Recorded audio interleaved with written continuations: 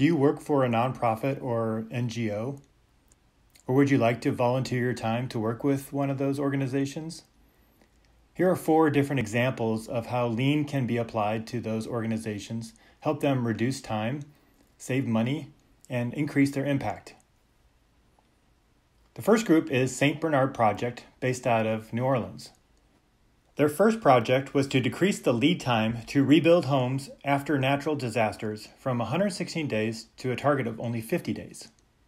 They identified delays from waiting for the trades to be available, which could take up to 40 days, long volunteering phases, which can run almost 22 days, and trades components that are failing to arrive on time, which could be another 4 days.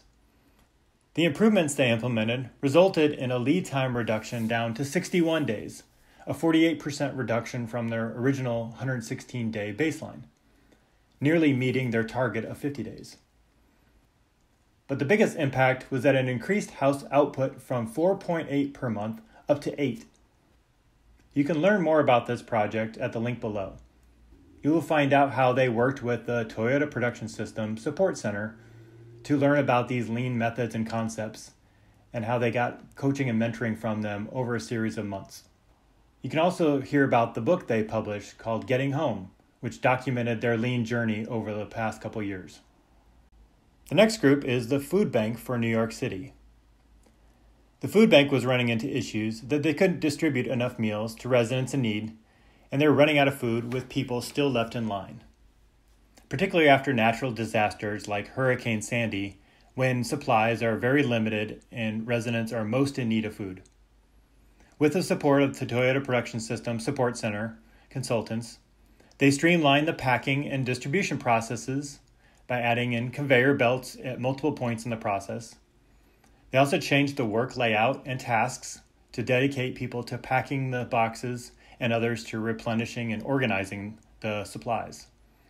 They also changed the box size so that they could fit more boxes onto a truck and not ship so much air.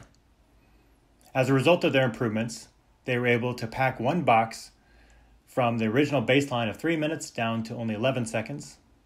They increased the number of boxes into the truck from 864 to 1,260.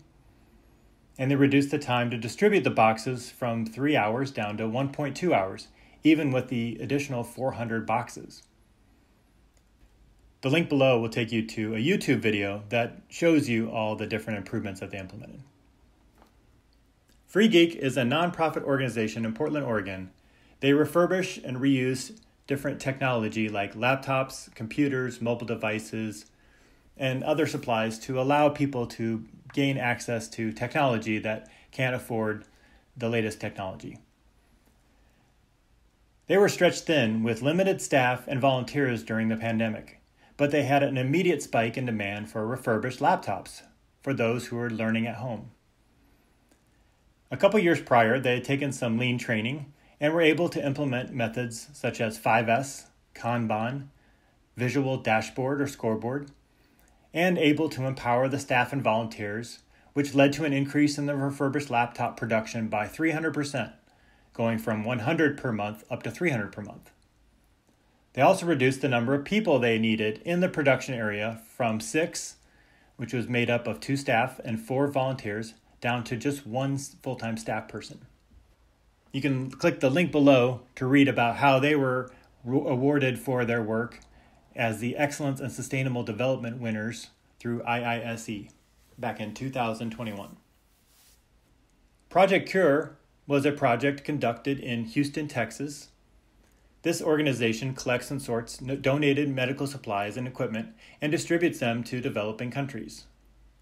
Students from the University of Houston help streamline the processes for their Lean Six Sigma course project. They observe transportation, motion, inventory, overprocessing, and waiting wastes during their Gemba walk.